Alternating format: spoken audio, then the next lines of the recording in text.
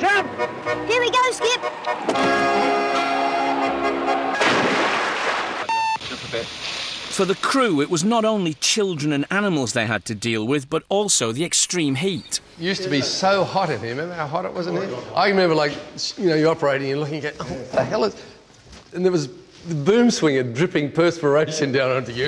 You go, yeah, gotta stop it. God, he had a terrible time this night, because those days they had to have booms, you know, with the mics on the end. And filming in the house, this poor guy up a ladder, I remember one day, temperatures of 40, 45 or something, and he suddenly fainted. I mean, it was extraordinarily hot. Not all the time, because in the winter, of course, it was all right, but in the middle of the summer, it was... And there was one time, remember, where there were bushfires all around us. And it was so bad, the bushfires, that they said, oh, well, we better go inside then, because we can't film outside, rather than leave the area, which would be the sensible thing to do, because literally the sky went black, so we went and did interiors.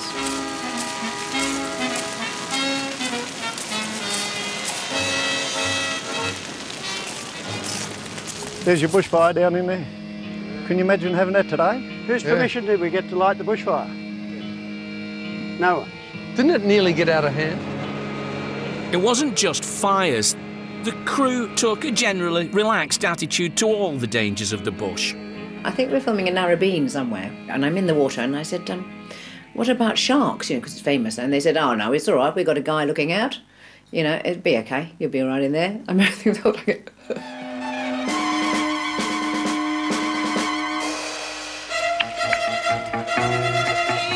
Skippy, our friend ever true.